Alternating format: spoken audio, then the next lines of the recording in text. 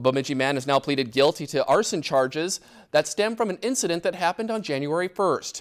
21-year-old Damian Patrick Joseph Smith was charged with first-degree arson only days after he started a fire at a house located on the 700 block of Sunset Way.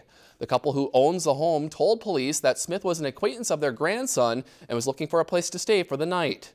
According to the criminal complaint, Smith told investigators that he intentionally started the curtains in the living room on fire and knew that the house would burn down if the fire was not extinguished. Smith informed deputies that he started the fire because of a comment made by one of the homeowners.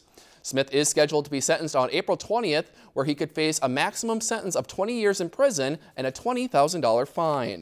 If you enjoyed this segment of Lakeland News, please consider making a tax-deductible contribution to Lakeland PBS.